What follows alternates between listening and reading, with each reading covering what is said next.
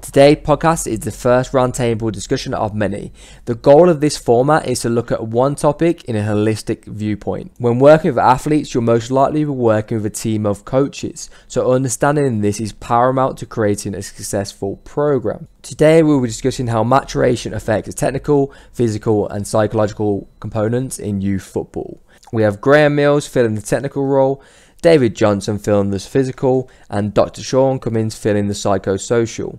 All guests come with a wealth of knowledge in this area. It was a pleasure to film this episode, so I hope you enjoy it as much as I did. Hello and welcome to the show.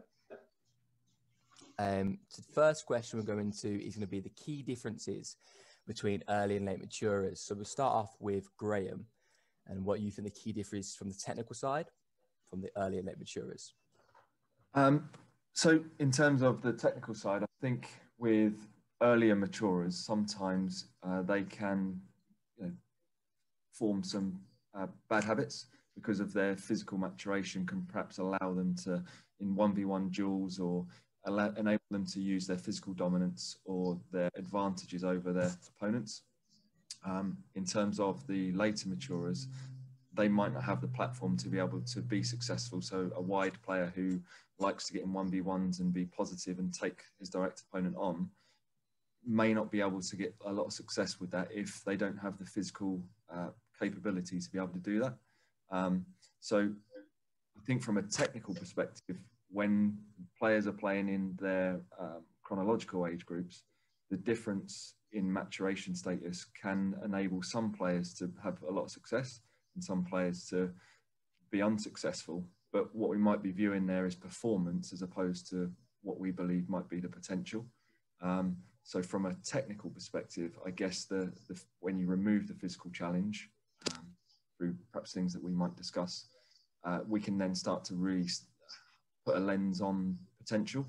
But from performance, depending on their growth and maturation status, the technical ability might look successful for one player today and unsuccessful for another. We might not be looking at the right thing. Yeah, I think with the sort of the relying on that one skill in rugby, you see a lot of really fast players that can't catch. It's because once they get the ball, or can't pass, because once they get the ball, they just have to rely on running. And on the younger ages or the bigger players can just run through people, run around people. So that, I think that does translate quite well. And then David, do you want to jump in on the strength? Yeah, I think Millsy really well described there the sort of technical differences. But so there's a few different physical changes that happen during adolescence that sort of underpin what Graham's speaking about there. So essentially during adolescence, boys in particular have this period of increased growth, but also increased development in terms of muscle mass and strength. And this sort of underpins a lot of physical skills. So such as power in terms of jump testing, sprint speeds, change of direction testing, and those sort of things. And this then allows certain players to develop these physical qualities earlier than other players. And obviously growth and maturation is then having an effect on the in-game stuff that Graham was speaking about. And I think that overlap between physical elements and technical elements is really blurred. So for an example that Millsy gave was a 1v1, where if you're stronger, it gives you a better sort of base to then be able to show that you're good at a 1v1. You can hold the opposition player off while still maintaining control of the ball. Your ball control might not necessarily be better than a late maturing player, but actually the fact that you're stronger means that they don't have a chance of winning that ball back.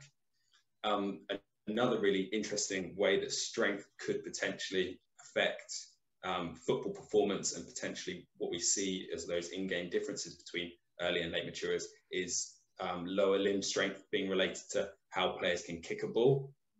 So there is some sort of initial findings coming out from my work with Ben Bradley and Sean Cumming that has looked at different technical match outputs. And we found that early maturers tend to be able to kick the ball longer and have more success in terms of their long passing, but they also have more shots and score more goals, which to me relates to the fact that they know that they can kick the ball hard enough from a certain distance to have a good attempt on a goal, whereas a late maturer might think I need to get closer to the goal before I shoot, because there's no point me kicking it from here because I won't be able to reach the goal, or put it into the top corner, or trouble the goalkeeper enough with the power of my strike, which I think is a really interesting element.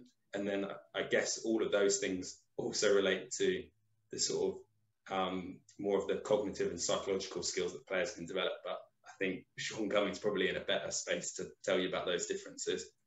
That's great. And then Sean, do you want to follow on from that? Because again, yeah, certainly. There's a really nice study from it's a longitudinal study from Switzerland looking at some of their elite players that really kind of sort of demonstrated this.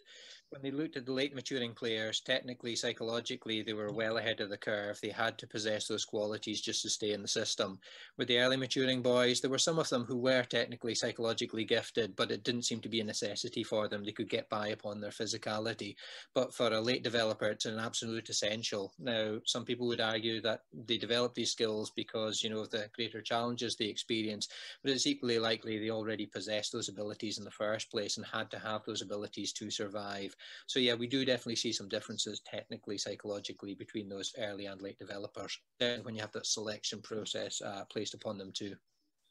So for Sean, on them psychological differences, how much do you feel they're on a maturity stage, a growth factor, or is it more to do with the social side as well, playing into that? So if we look at just normal males and females, we tend to find that the early maturing boys have a more positive psychological profile. They're bigger, they're more muscular. When we look at things such as perceptions of physical competence or sports competence, perceptions of attractiveness, they rate higher than the late developers because they have these prized attributes. With the early maturing girls, it's the complete opposite. Early maturing girls perceive themselves as less attractive, less physically fit, and less sports competent. And largely because a lot of those changes their experience are not so much gains in athleticism or muscle mass, but fat mass at that point of time, which kind of goes counter to sort of Western ideals pertaining to attractiveness. And again, that may be very specific to certain cultures as well. There are other cultures which may actually prize the process of turning from a child into an adolescent to a female is actually a positive thing. So I think culture plays an important role.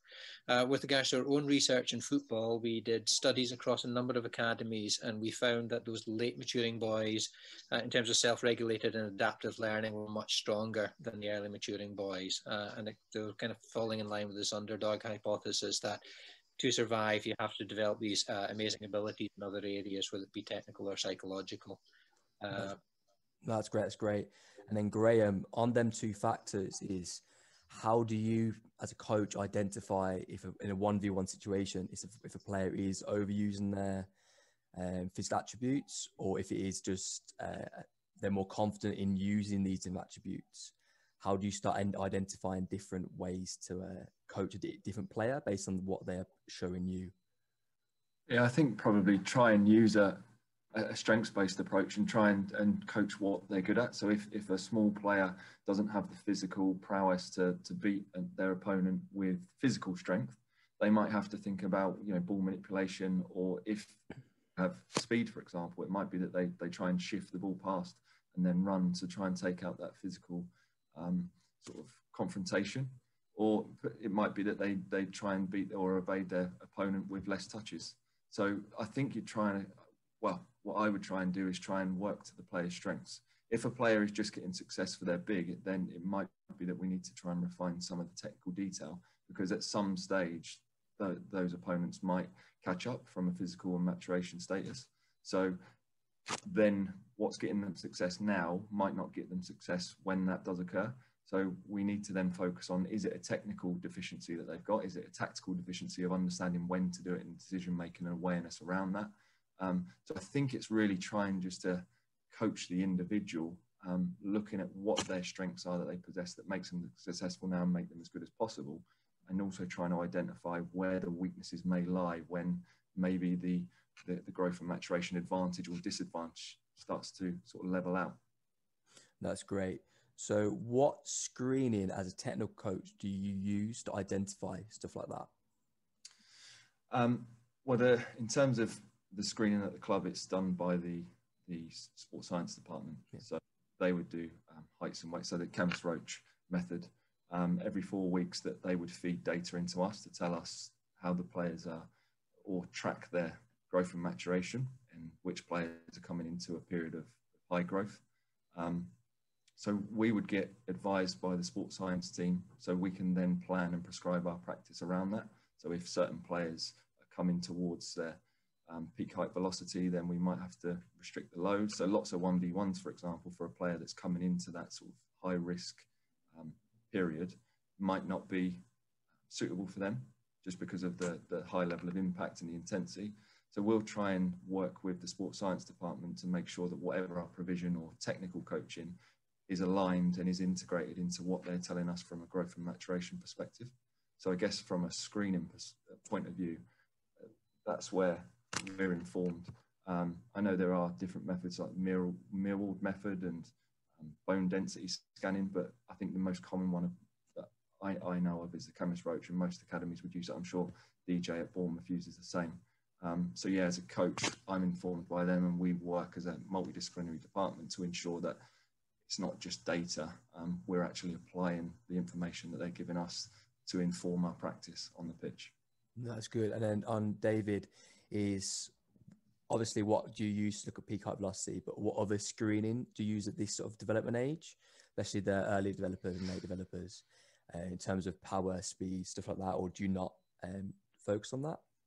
Yeah, so we use a very similar practice to what Millsy was describing there. So we use the Chemist Roach method, but also track their growth velocity over different periods throughout the season. And then a recent factor that we've been using based upon Nicky Romer's work is looking at lower limb growth as well. The idea behind this is that overuse injuries in the lower limbs is probably more related to growth in the lower limbs rather than growth that's occurring in the torso or such like that, which makes quite logical sense. And some of the research has suggested this might be more related to injury than just total growth. In terms of other screening and other factors that we measure, we take, essentially we do movement screening throughout. We have regular understanding of movement quality during pre, circa and post peak height velocity to understand if players are regressing in their movement competency, but we also get coaches to feed back as part of that as well. So understanding the coach's perceptions of, oh, such and such is struggling completing a pass at the moment, or they're struggling to dribble, or they can't control the ball. And we sort of see these adolescent awkwardness impacts occurring during peak height velocity. But also then alongside that, we've got our physical testing screening, like you mentioned. So jump heights, using video to measure the quality of landings through that. And then also speed and agility, well, speed and change of direction tests, similar to the standard EPPP stuff. The way we then compare those is on an individual basis, both if they are improving in terms of themselves and their own long-term development, but also comparing those to sort of biological norms that we have in our sort of database. So this allows you to understand whether an early developer is quick in his age group, or if he's actually got those physical skills of being faster than players that are matched to him biologically, which I think is a really important aspect, especially when we go back to what Graham was saying at the start about are they using those physical skills to their advantage now, but they might not have those as an advantage later on. So you could be quick now for your age group just because you've got the advantages of early maturation, rather than having those genetic qualities or those movement qualities to allow you to be fast at the adult level. So that's a really important aspect, and that sort of helps our sort of talent ID and also our long-term development of our players. That's great. And then Sean, a lot of things on psychosocial is always kind of buzzwords in coaching. We look at this sort of development, but is there any sort of screening you actually use to identify different characteristics of the development? Could you clarify exactly what you mean by that? So we're looking for things like leadership. So the things, different attributes to look for as a player. Okay, I don't want to put words where each coach looks for their individual players, but how do you measure that from that starting point? Yeah, when we've done our stuff looking at the interaction between biology and psychology, we've generally focused upon those attributes which have been shown to be the most predictive in terms of identifying those players who are more likely to go through the systems. And as I mentioned earlier, the self-regulation or the adaptive learning was one of the key things that came through in the Dutch studies. I think it was one of the key psychological predictors in terms of predicting advancement through the program, but also differentiating between club level and international players. So in the research that we've done, we've used the sort of self-regulation questionnaires that have come out of the Netherlands from Maria Elfring-Gemser's work. But in terms of using them in an applied setting, I really wouldn't know what the sports psychologists are using within the academies. David and Graham might have a better insight as to that. No, that's fine. So on that, Graham, we've talked about how players can use their sort of strengths. Is one, how do you sell to a player to use other attributes when they can be so dependent on one? And two, is it necessarily a bad thing that they're identifying these key attributes they're good at and then building their play style around that for future? I think with this, education is really important. So trying to ensure that we're not.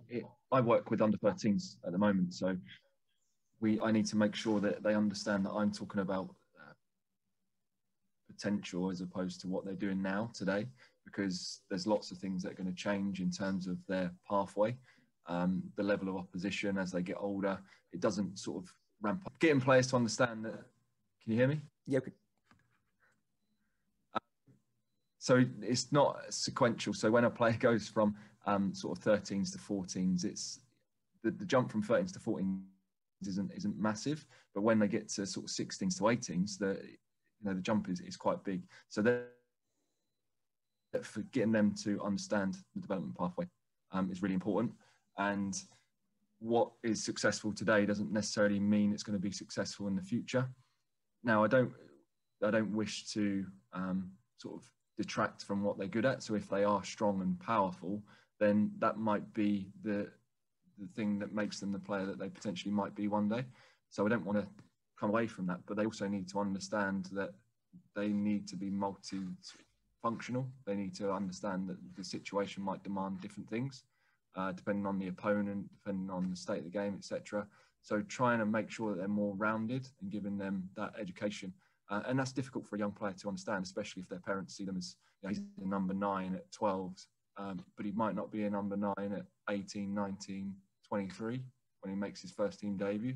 So trying to get them to understand that we're trying to develop a rounded athlete that can do different things in different situations and understands the needs of the game and can deploy those tools as and when appropriate. So yeah, it's a difficult sell initially, but I think it's an ongoing education piece with the player and parents to ensure that they understand that long-term journey they're on. Yeah, and then on you said there about players changing positions as they grow up. Do you think there is a place for sort of starting at a specialization in that position, or do you find a more of a sampling approach to each position has greater benefits or different benefits? I think, again, it's very individual, but my own bias and preference is on sort of early diversification and sampling. So getting them to play different sports, different positions, rather than specialising too early. I don't think football is an early specialisation sport. I don't think you start playing at striker at under 9s and then progress all the way through. It's not linear in that respect. Lots of things change and there's lots of variables that impact on that development pathway. So yeah, I'm in favour of a sampling sort of approach where players do play different positions and understand a more rounded perspective of the game rather than specialising too early. And do you find that is easy or hard to sell to the parents that might think their player is going to be the striker in the future? It is a tough sell initially because players and parents will have their identity. They may have formed this identity. I'm a striker, I score goals. And trying to get them to appreciate that that's not always going to be the case, and that we're trying to coach for the future game and what we believe that might look like. So it is difficult to challenge that identity if they're quite fixed to that. So yeah, it is an ongoing education piece with players and parents, and it can be a challenge initially. That's great. And then we're going to carry on screening, but the negative side of screening. So David, with screening in terms of a sports science approach, can you find that the negative side can be too often? So some clubs constantly seeing that their players increasing. Yeah, I think there's definitely a disadvantage to testing too often. Often with some tests, you see such high variability that there's differences that you might see from one test to the next. If the gap between the tests is too short, might just be error in the measurement rather than actual changes. Obviously, also screening often takes a long time. So if you do a full screening battery, you could end up spending a lot of time doing that and interpreting the results and then feeding those back to coaches. And after you go through all that process, if you've got another screening period very soon after that, you just in this eternal cycle of that's the only thing you're doing. Obviously, there's also the weighing up of the time that you're spending to improve those scores that you are collecting. If you're doing screening all the time, you're not actually spending time making the players faster or making them move better because you're always testing them. So it's always a balance, and it needs to be a balance in that way of not too often but not too far apart that you're not getting consistent enough data to see those changes. I don't think that there's any set rules on how you could balance that. I think the environment that you're working in and the club and your resources and all that sort of stuff would dictate what's the most appropriate strategy for that particular club or environment. Yeah, I personally follow the screen as a coach approach. So like every time I coach someone, I'm screening them in the athletes, see how they're moving, and then obviously do the formal stuff every so often. Do you find that screening is sometimes a trap from sports science strength coaches to prove their worth to coaches? They're just doing stuff to show they are improving and they're worth what they're doing, basically, and it gets some buy-in from the coaches. I don't know. I've not experienced that personally. I think that there's potential of falling down that hole of look at all these fantastic results that I've created. We're improving stuff. I think the biggest difference and the biggest sort of badge of honor you can get as a sports scientist is when someone picks out something of those in-game differences, but thinks that it's attributed to the work you're doing. Like, oh, such and such looks fitter today, or he looks faster, or he's performing better because we've got him back from this injury successfully, or all of those sort of things. And you have those ongoing conversations. And then also the sort of multidisciplinary environment of, say, if you've got a player that's not particularly good at defending 1v1s, you then train them in terms of change of direction and agility from a sports science perspective, but also combined with the football coach to deliver more 1v1 defending to them in a game. And then that might ultimately mean that they start improving in those skills and get to move from one age group to the next or get a professional contract and those sort of things. I think that's a better way of focusing on what you're doing as a sports scientist rather than, oh, look, everyone's got a new top speed this week, or their FMS scores have gone up, or that sort of stuff. So that's a really great way of looking at it. And then Sean, one for you is the pressure of the athletes to conform to these screenings, as you mentioned, with the cultural effects of when someone's growing. Do you see any negative of telling, especially younger athletes, you have to hit these certain targets, or these are the certain targets, and the pressure that comes along with that later on into their career?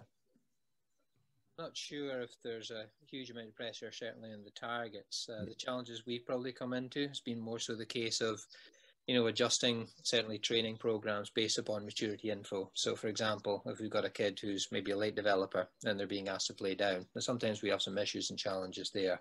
But I think it's nothing that without education being put in place that you can't overcome. But I really don't know that much about the application of the sports science in the professional community, so I really wouldn't be able to comment about the pressures put on the athletes. And then Graham, could you see any pressures, or are you the same? No, not necessarily pressures. I think like DJ mentioned earlier, we tend to put our fitness testing results into biological sort of bands. So we're comparing them across their biological age, which is really good for us as coaches, because it just changes the lens for us. Rather than viewing them in their age group or their year group, we can see where they might be performing. So they might be bottom of their current group, but when you put them into their biological age, they're actually performing above and beyond their peers. So I guess in terms of problems with the screening, it, like David did say, it takes time, and there's certain intervals in the season that we do this. I guess from my perspective as a coach, sometimes I question sort of the ecological validity. So are the players, because they do it so regular and often, are they just learning the test, or how does that apply to the game? So a player might be really quick over 10, 20, 30 meters, but when you view them in the game, that doesn't seem to correlate. So because of this, the cues and the triggers and the stimulus is not there. So how do we sort of address that issue? That's one problem. Then with the Camus Roach approach, I think, and Sean is far more educated on that than me, but I think a lot of the longitudinal research has been done on white boys of white ethnicity. So I don't know the answer, but there may be some issues for us as a club, and it's something that we're looking into in terms of a BAME population. So does that also correlate to certain ethnicities for us? And I guess the other problem might be that self-reported heights for parents, and I know there's a margin of error that's in the algorithm, but again, I don't know my height off the top of my head. I would have a guess, a rough approximation of what it is, but we're using that as we put it into the algorithm, and I know there is a margin for error, but that might be a problem. Again, David and Sean know a lot more than me, but from my perspective as a coach, they would be some of the issues that I might see. But I don't see too many issues with screening. I think it's a positive thing, as long as we take it with context and we understand what we're looking at.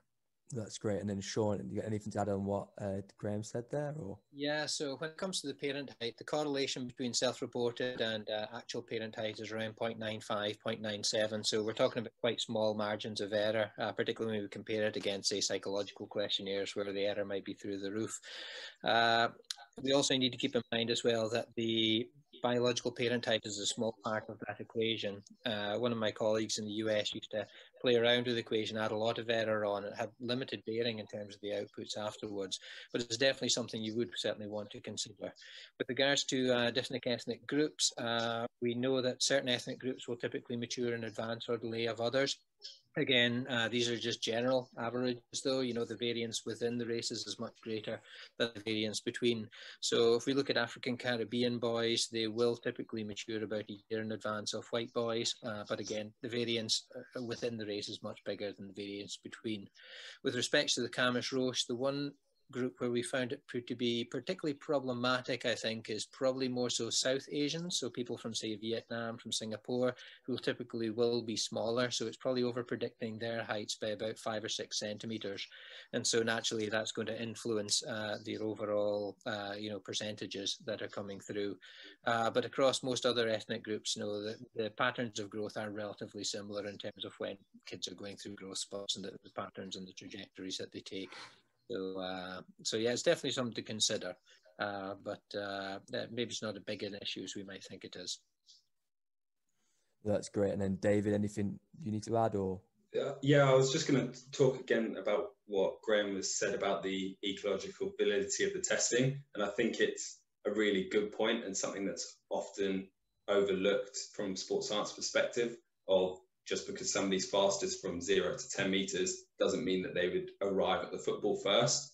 And obviously there's a lot of cognitive and psychological skills of understanding opposition triggers, understanding where the ball's going to travel next, and anticipating those sort of things that can dramatically affect whether you arrive there first. I think that often relates to differences in a perspective from the sports scientist to a coach. And we have this sometimes where coaches will go, oh, such and such is fast. And you'll look at the testing score and well, actually he's bang average or below average. But just because he always gets to the ball first or uses his physical qualities at the right times, it appears like he is fast. It doesn't necessarily mean that the physical qualities aren't as important. It just means that it's something to consider when reporting that testing data back, that you wouldn't want to say this person's slow or this person's fast. It's just they're performing better in that particular test or worse. And then how, obviously, then the interdisciplinary approach of how you then improve somebody's speed or arriving at a football first, then need to be both a physical part as well as a understanding of the game and drills within a context of football match to improve that. No, I think that's great. I think the strength side and the speed side should be used in conjunction with the technical side. So maybe use it as how to identify a limiting factor, not to say this will be a limiting factor once we get the coach's input from that. Yeah, definitely. Yeah. So on bias, it's going to be mainly for Graham. For the applied side, is with everything going on with maturation, with the different processes, is how do you avoid selection bias or attempt to avoid selection bias from early and late maturers? I think probably the start point is to bring the bias into consciousness. So we all carry bias, whether it's because of our experiences or our background or our education. We've all got biases and we carry them with us. So it's mainly bringing those into consciousness so we understand them and we're aware of them, and then we can start to have that conversation around challenging them. I think probably from my experiences, biobanding was something that I found really useful as a tool to challenge coaches' perspectives, sort of recalibrate their assessment of a player, because you might have a player that is in a group that's standout player, but when you put them into their biological groups and that player might now be competing with players of similar maturation status, they might not stand out as much. And similarly, you might have a smaller, later maturing player within the group who then you take away the physical advantage or disadvantage that they may have, and you put them against people of a similar maturity, all of a sudden you can now see that player really flourish. So it's not to say that you would do this all the time, because I think that the problem is that we might then create something, a reality that doesn't exist. There probably is always going to be that physical difference, but it just gives us an opportunity to maybe check and challenge those biases that we may hold and our assumption that a player is good or bad based on their performance. And it enables us to have a look at potential and look through a different lens. So I think, first and foremost, we need to know that we have biases and what those biases are. And then we need to open up conversations and an environment where we can check and challenge those.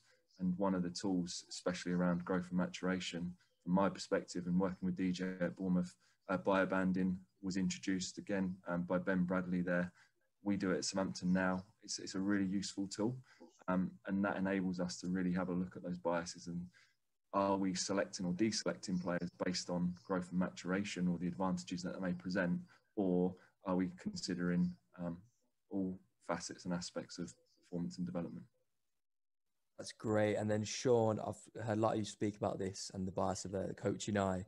So if you want to talk about sort of the research side of this. Yeah, so we've been working with Southampton for quite some time now, and my PhD student Megan Hill, who's working with Sam Scott there at Southampton, was particularly interested in this area.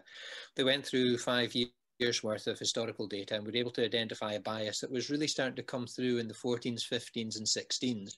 And so we knew that, these boys are bigger, faster and stronger. But, these metrics, while important, aren't the key metrics in terms of making decisions about retain and release. So we actually went and we looked at 5 years worth of match performance data, where we looked at the match grades. So players are scored on a 1 to 4 scale based on their performance. And of course, we could look at the boys when they were most mature and least mature. And through the 14s, 15s and 16s, the early maturing boys, or the most mature boys, were getting the higher grades. And so what they've done at Southampton since then is often they will be playing players up and playing players down. So they'll get a chance to see these boys in different contexts. And the nice thing as well is you can actually look at the match grades for when the boy is most mature or least mature. I know at Southampton as well, they go through reading through the boys in terms of order of maturity when they're looking at making decisions. So growth and maturation is at the forefront of their discussions. And certainly with some of the more recent data we've taken from the previous season, we've seen a reduction in those biases, a drop of about, I think we calculated about 89% reduction in that bias. So I think if you've got proactive clubs such as Southampton, Bournemouth, Man United really going to town on this area as well just now, where they put growth and maturation, they hold it as a central factor within the decision-making process. It doesn't lead the decision-making process, but it informs the decision-making process. And if you get a chance to see boys in different contexts, you can take those differences in maturity into account, focus more upon technical, tactical, psychological skills, and maybe over the overall true ability and potential of the athlete. And yeah, we're starting to get some success in the clubs now that these biases are starting to be mitigated, which is wonderful. And again, a lot of these ideas being driven by the clubs and the practitioners in there, so kudos to them. That's great. It's like as Graham said, is the consciousness of understanding that that is there, yep. and that can help with that. Yeah, just to add to that, with a club like Southampton, the level of understanding and knowledge of growth and maturation within their clubs, their physios, it's something that would be akin to a graduate student. You know, these practitioners there at Southampton and Bournemouth are incredibly clued up in the subject matter now, more so than some of the academics. So it's great to see the benefits of that starting to come through now. That's great. One of the stories I've heard on the pre-podcast was about the bibs. If you tell that one, I think that's pretty good. That was a study that came out of David Mann at PSV Eindhoven. They had a very strong relative age effect. And so what they did is they wanted to understand how they could overcome the relative age effect. And so they felt that the coaches and the scouts were key factors in terms of determining that. So they set up a bunch of 4v4 games where they had boys of different quarters, you know, quarter ones through to quarter fours.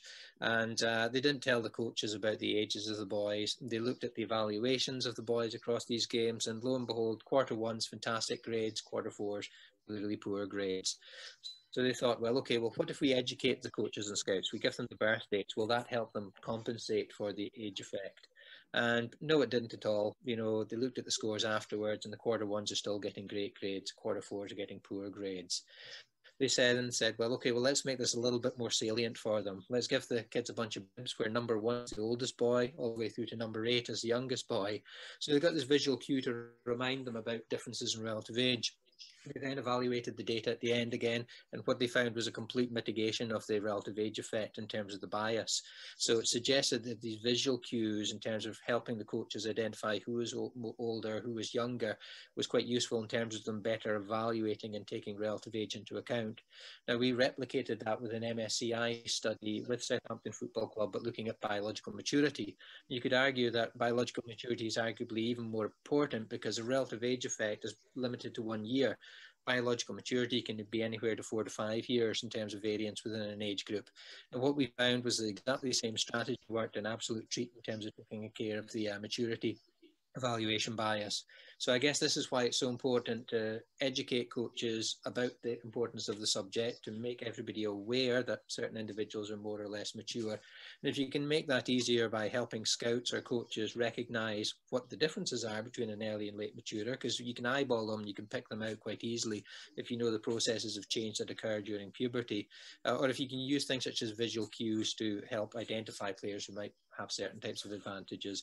And I know that some of the Premier League academy clubs already can do this for scouting purposes already. No, I think that study was really good for the kind of reiterates the point of that consciousness. That's why I wanted to add that in there. Now we're going to move on to LTAD models, so like the Gallagher and the traditional LTAD model, and their sort of place. I know our university systems for my 4 years bash the LTAD models and how you should use them or how to guide you sort of practice.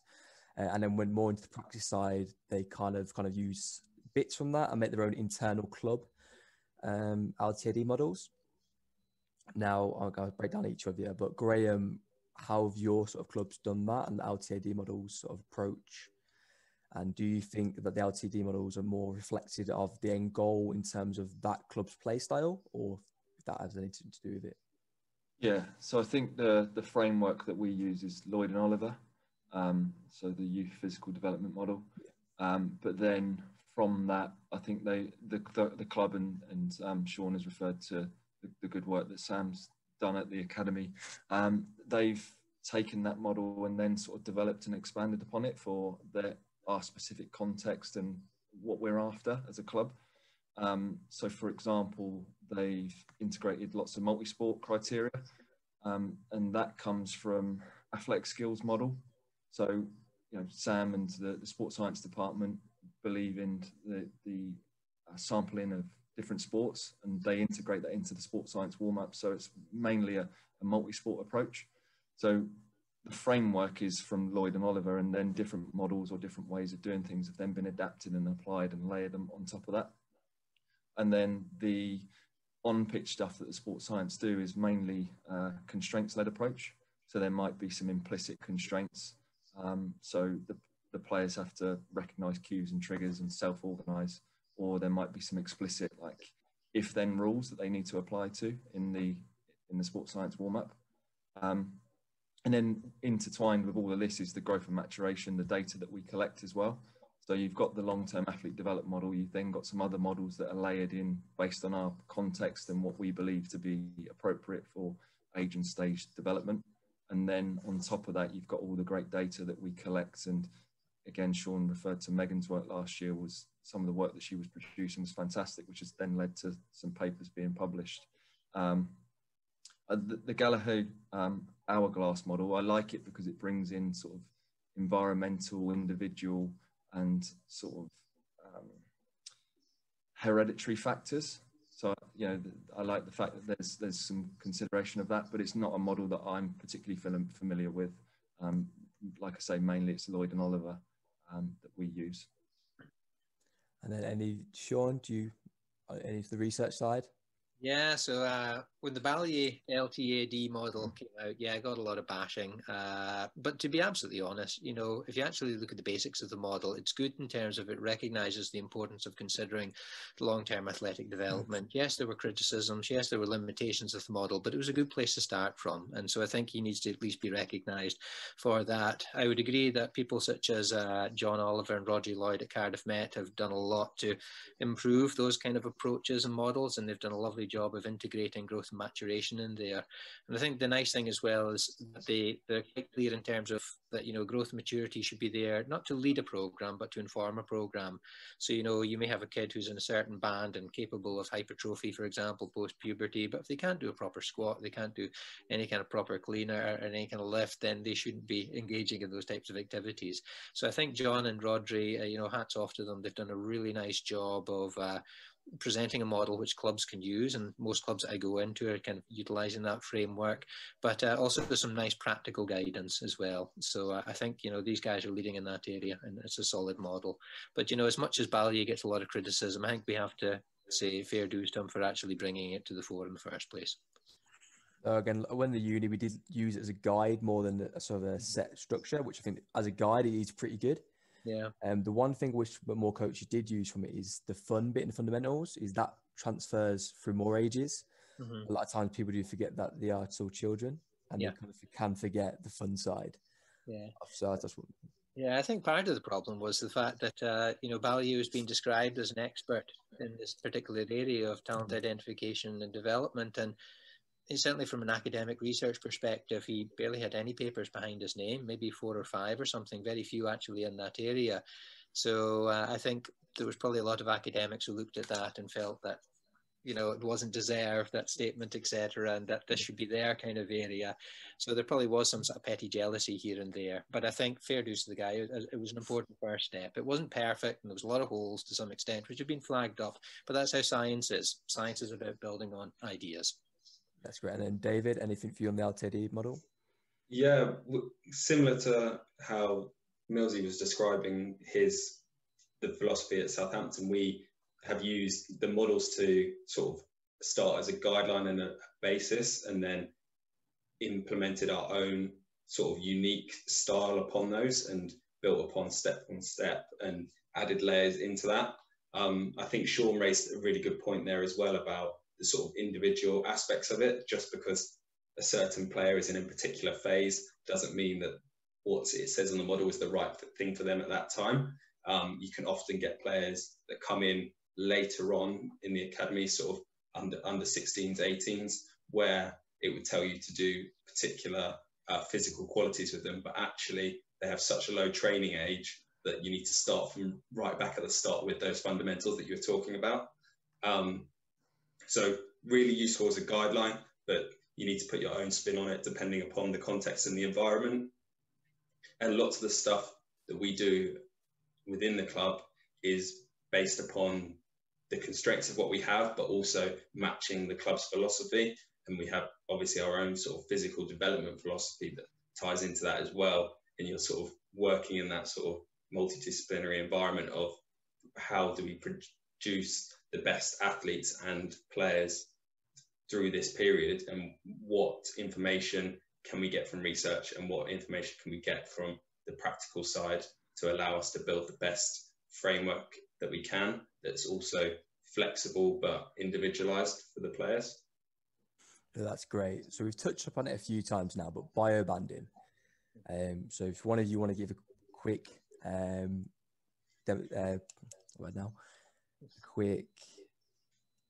explanation, that's the one, explanation of what biobanding is, and then we'll go on to competition versus training biobanding. So who wants to take the lead? Sean's got to take the lead, surely. Yeah, we have a definition for it. It's actually in the dictionaries, in the Collins English Dictionary now, but they've got the wrong definition in there. It doesn't quite make sense. But in its contemporary sense, biobanding is the grouping of athletes based upon characteristics associated with growth and maturity rather than age specifically, and that it can be applied in the context of training, it could be applied in relation to talent evaluation, or the grouping of players in competition.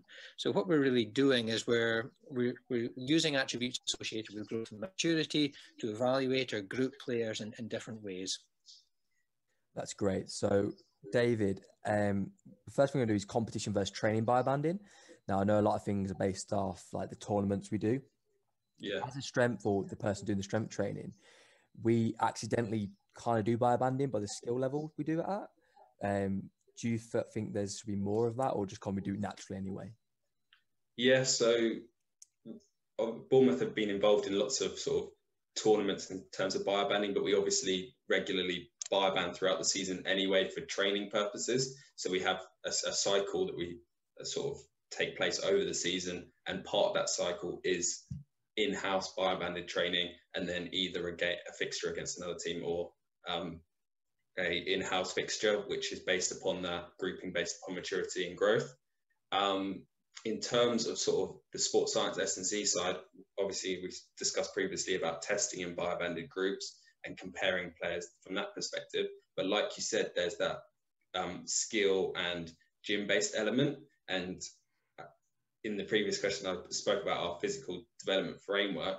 That is firstly based upon skill and movement quality. And then the second phase below that is what stage they are at in terms of maturity. So you could have a player whose skill and quality is poor, but post-peak height velocity, who would still focus on those movement techniques in an unloaded pattern to develop those movement qualities. And then once you move past that movement quality, that then would help inform the programming you do. But as you'd always think as an S&C practitioner, you need the players to be safe first, and therefore applying something that's appropriate for their stage but not appropriate for the individual would be the wrong thing to do. And that's a really key consideration there of how you match those players. And then so for our sort of framework within the club, that's really flexible in the sense that it's all individualized based upon a few certain factors of what they do in their gym sessions and their on-pitch based sessions, based upon firstly what's safe and appropriate for them at that time and movement quality, then also based upon maturity, the club's philosophy, the physical development philosophy, and then under the club's philosophy you have stuff like positional differences at the later stages of the older age groups. Yeah, on that, bit off topic, but on individualized training at that age, is how much is individualized and how much is just we need to practice the fundamentals, the squat, X, Y, Z, and how much do we need to, this person is lacking here, how do we get into there? It's sort of like a sliding scale, really. So at the youngest ages, you've got the largest proportion on those fundamentals, and at the sort of top end, you've got the smallest proportion based upon that, and the largest based upon the individualization and what they need to become an elite player. So when you're talking 18s, 21s, and then obviously the sort of individualized, rather than being performance individualized to a game, but the individual as in their training age, their maturity in that would then adjust where they are on that scale as well.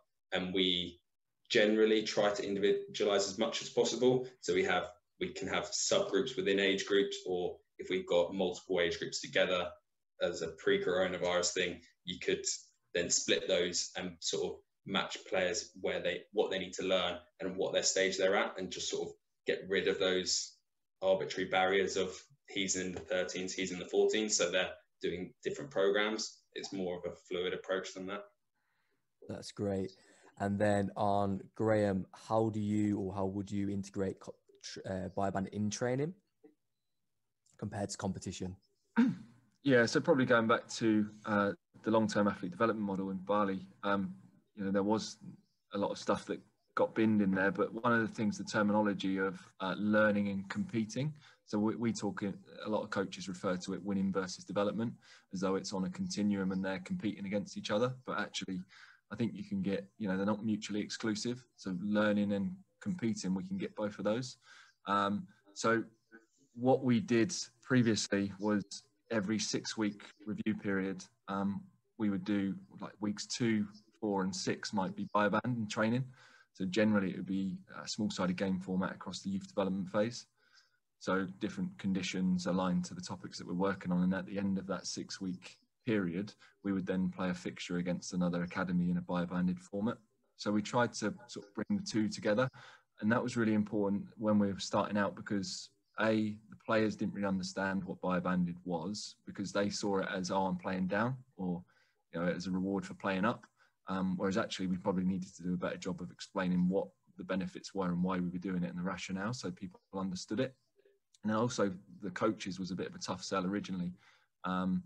It was almost like international week. So, like it's football, but it feels different. So everyone looks forward to Premier League at the weekend, and there is a football match at the weekend, but it just doesn't feel quite the same.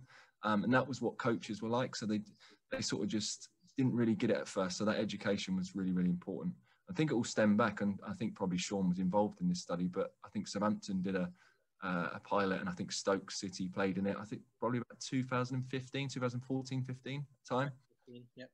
Yeah, and we at Bournemouth at the time, we saw that, myself and Ben, and it was of interest to us because we didn't have the big resource base and we needed to find different ways of doing things, and it was something that we were really interested in, and Ben, to his credit, then started to work with myself, and we got it into that youth development phase, and it become part of our program, and obviously DJ and the work that's taken on. So that coach education probably has moved on a lot, but I was probably there in the earlier stages where it was all about education and making sure that we had real clarity around what it was and what the purpose was. It wasn't there to compete or find space in the program. It was to give a balanced diet and provision so that we could give different tools and different ways of doing things. It's just like, technical practice is going to highlight the technical competence of a player.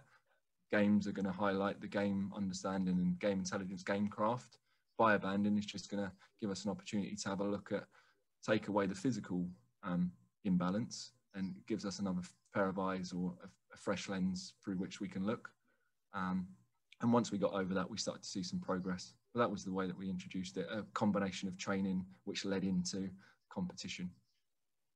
That's great. Just important when you're thinking about biobanding is that I often get messages from other clubs and practitioners looking to implement it. I think that often people think it's more simple and straightforward as just, okay, we'll just group the players in these set groups and that's sorted. I think there's a lot of nuance in how you group them, all the logistical demands of changing schedules, moving coaches around.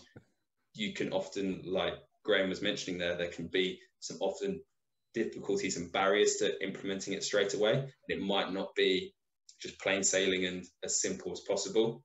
I think as part of that, it's really therefore important to consider how you're going to plan and implement it and have a real purpose to it, and get the coaches on board, explain what you're going to do, how you're going to get out of it, what you're going to get out of it, and evaluate what's going on. And that was something the coaches really pushed for recently, is evaluating the players in both environments. So like Graham was saying, looking at players through a different lens and being able to compare them, but actually therefore evaluating them in one context and another to highlight any differences and actually keep a track and a record of what's going on, rather than just doing it for the sake of doing it.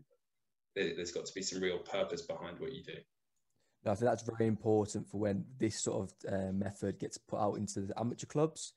I know at the moment some of the Premiership and the academies are using it, but soon some of the coaches start seeing the academies using it and then taking it back to their home clubs, or a sports scientist might go to an amateur club. There will be a lot of room for error when they're just going, we're going to play these ages.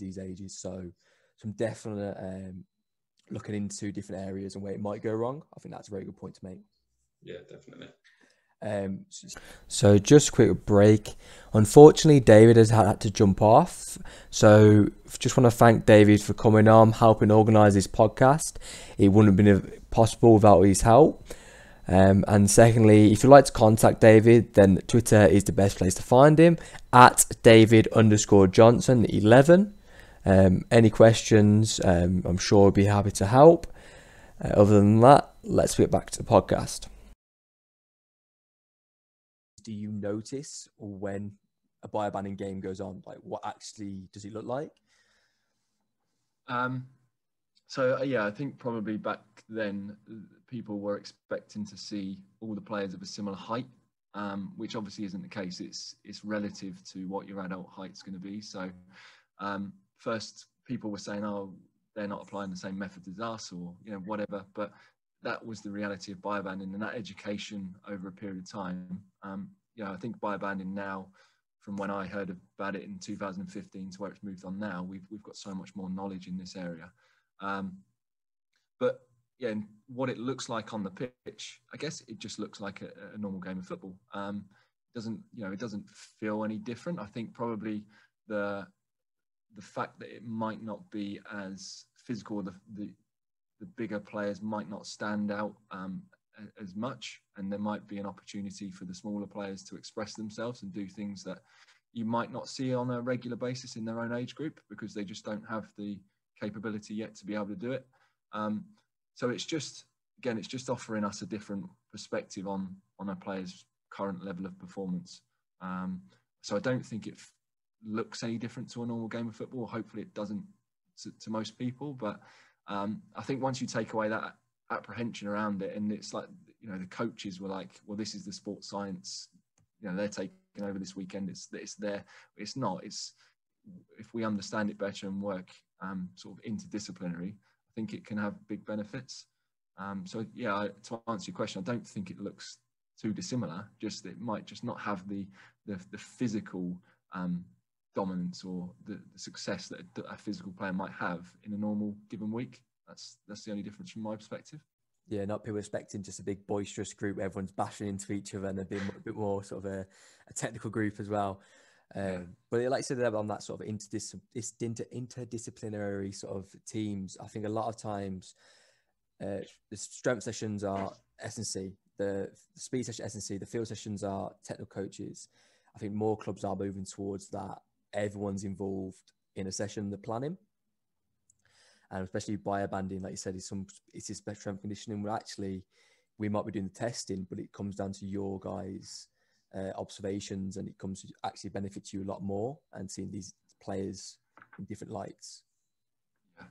I think we as coaches are very good at sort of compartmentalizing things and breaking things down so it's nice and neat and tidy. But the problem with that, is it's not particularly holistic, and it should all be integrated. So the technical ability of a player is supported by the other three corners. They shouldn't be viewed really in isolation. They should work together. So I guess a question really for Sean, if I can. What I really like about biobanding is obviously that you take out the physical aspect, but I think is there any research that you know of where they've also brought in some psych banding into it as well? So for example, we used to have like small-sided games on a Monday night. So we used to predominantly be biobanded, so we would know their percentage of their adult height and put them into groups. And then within those groups, then we would maybe have the Big Five inventory or the CSI 28. And so we would know, which players were good at coping with adversity and which ones weren't, and which ones maybe were more introvert and which ones were more extrovert. And then we would, within those bands, we would even band further to bring in. So you're bringing in more corners of development as opposed to just the physical. Do you know of that, or is that something that's being done? It's something that's been suggested, when there's been this general sort of critical discussion around banding, people have said, well, what about grouping by psychological skill sets? I would argue that probably age groups to some degree, maybe in terms of certainly cognitive development, motor development of experience, because all of those things will typically follow age. But if you're looking at particular qualities such as, ability to handle anxiety, adaptive skills, for example, I don't think anybody's really ever done that. I think probably the most exciting stuff on the psychological side is some of the stuff that Amy Spencer's been doing to support the biobanding at Southampton. When we first started doing the biobanding, a lot of the sports psychologists were up in arms because, you can't do that, because there'll be differences in terms of the older boys and the younger boys and their psychological skills. And yeah, that is true to some extent, but you could equally apply that argument to the age groups and the differences in the physical qualities. But some very smart and so proactive sports psychologists, such as Amy, said, actually, no, we have a role in this as sports psychologists to support the early maturing player who's playing up and the late maturing player who's playing down. So there's early maturing boys who've had all that success. You're going to play them up. They're going to fail. And for many of these boys, it might be the first time they've really struggled with adversity. So actually making sure that you can provide them with skill sets at that point of time, so almost align the psych support training for the whole process of playing up, was really important. And likewise, if you've got a late maturing, say older boy who's playing down, actually preparing them for that situation where they take on the leadership type of role. And a lot of that research can actually be discussed and considered in relation to research which has been studied in developmental psychology, looking at mixed age classrooms. There's a whole host of research studies in this area by people like Vygotsky, who've looked at what happens when you take kids of different age groups and you throw them together. What they actually find is that there actually are benefits. It's not a problem. In fact, anything, there's actually more benefits to children engaging in that way. The older kids consolidate their learning by understanding and teaching and demonstrating and role modeling. And the younger kids, who are maybe early developers playing up, they strive to be like the older kids. So mixing it up here and there actually is of benefit rather than actually being a problem. And of course, people like Vygotsky talked about how you can use scaffolding to, increase the likelihood that you prepare players for this process of playing up and playing down, so they better understand the purpose and they have the skill sets to benefit from that. And I know that one of the fellows up at used to be coaching at Man United. He's now with the FA. I should remember his name. It goes from my mind just now.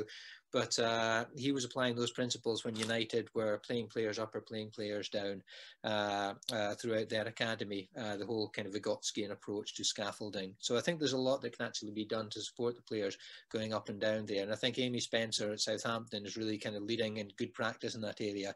And, it was nice to see some psychologists actually embrace the process and see it as a challenge and see their role, rather than just simply attacking the process and saying it was unfounded. I hope that answers your question, Graham. Yeah, thank you. It's very, very thorough. So again, you can jump in on this one, Sean, if you want, but how do you sell biobanding to the players and coaches? So when we've used it in the past, they've first come to me for some athletic development and they've been a bit down. They thought they've done something bad. Mm-hmm. But when we did explain to them the process behind it, they actually enjoyed it and they saw it was a benefit. I think this is actually more to do with the parents as well. Sometimes they don't really understand it. But how do you guys sell it to players, parents, and coaches? I can start on that one if you want. That's great. So when we first did the banding tournaments, we really hadn't got a clue what was going to come out, so we kind of went into it blind. But when we actually found what the benefits were, that allowed us to actually go through the process of educating not just coaches, but also players and parents on the process of playing up and playing down. And a big one was the issue of playing down, because a lot of people will see it as a social stigma. In fact, there's some clubs out there who will not allow their players to play down because they see it as causing social stigma for them. And if you're good enough, you should be able to compete within the age group.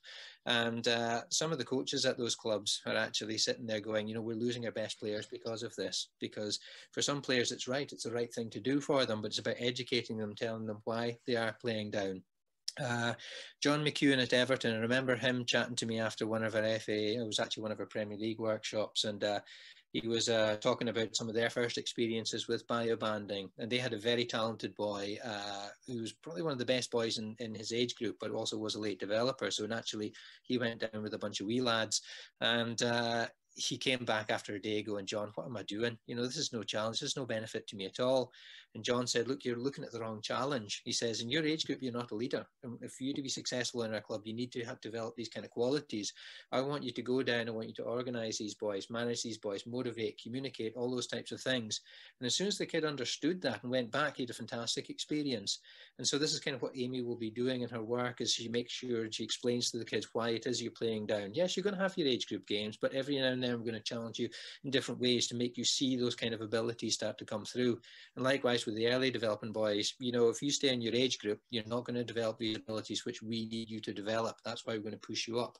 And we're going to support you through that process and give you the skills to help you adapt to that challenge. But, you know, if you don't do that, you're going to come short at some point of time. So it's about education and explaining and removing the stigma.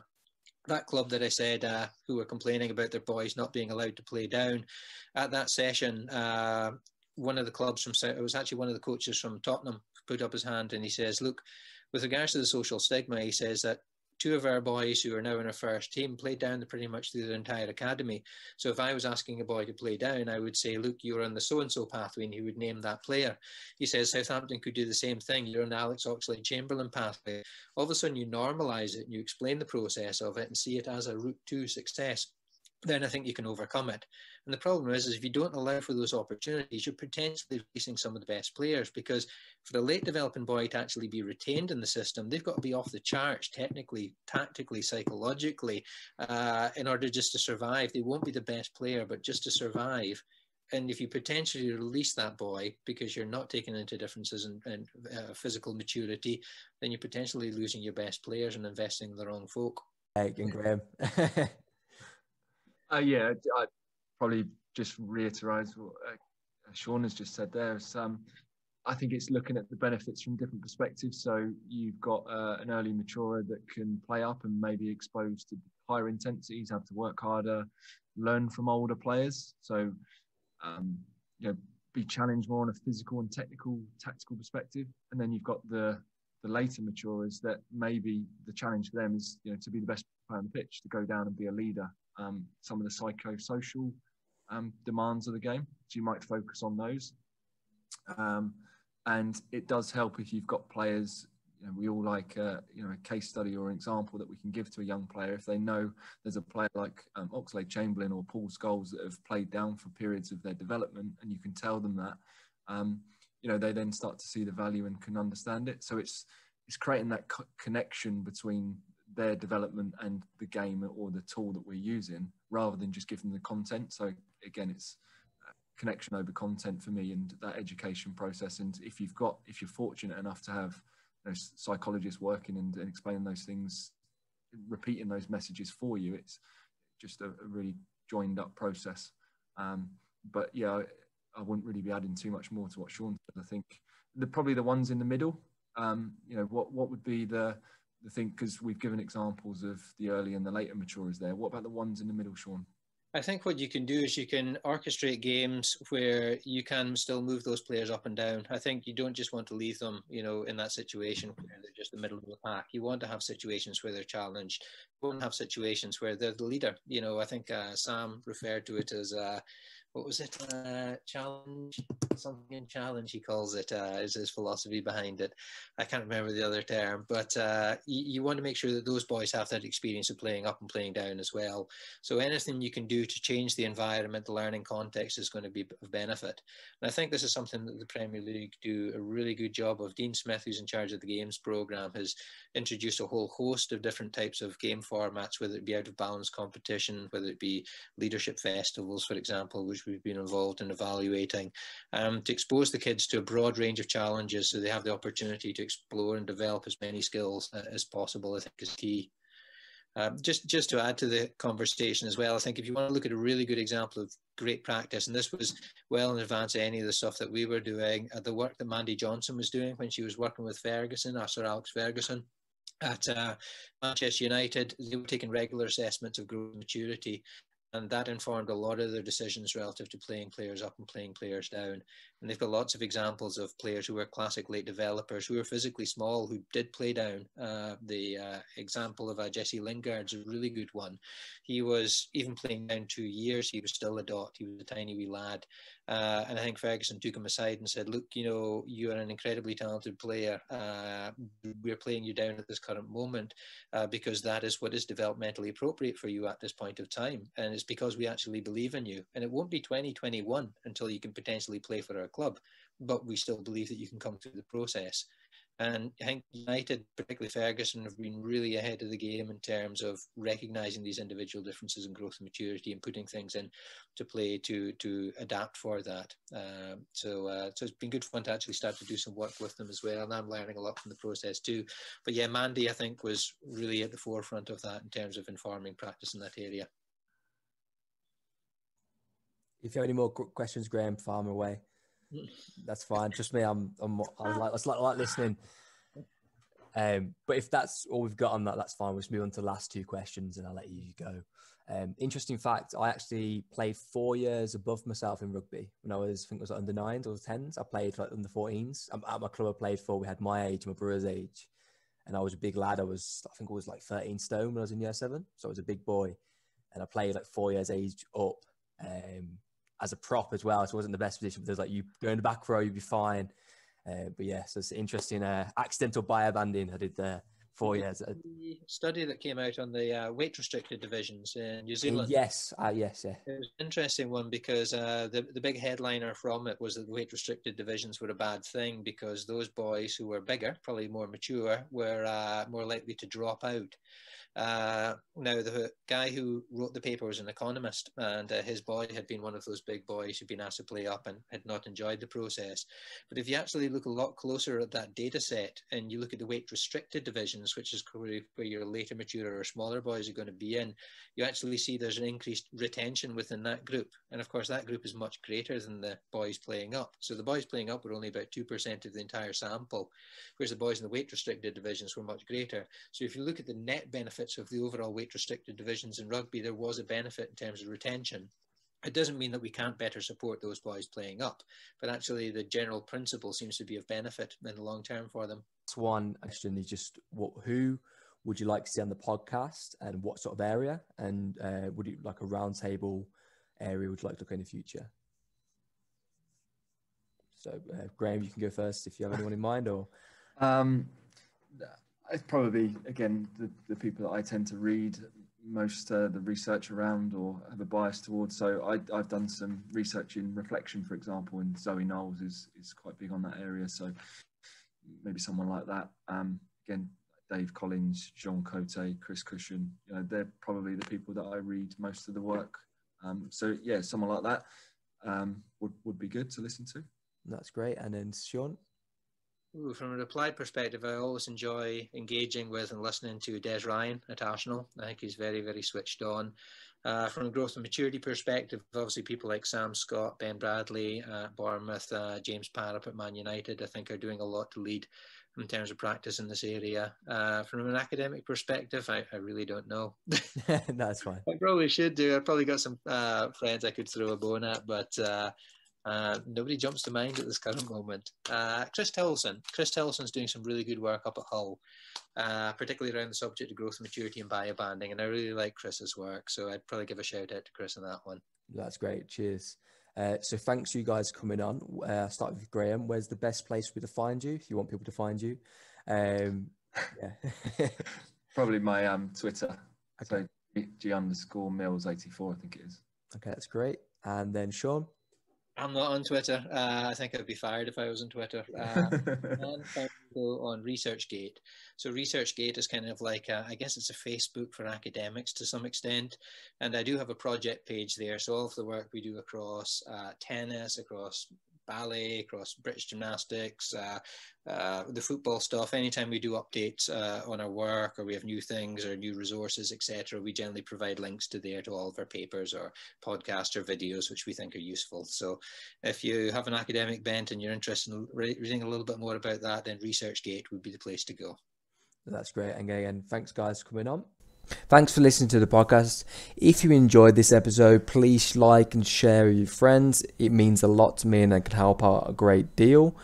There'll be new episodes coming up in the future, so please stay tuned.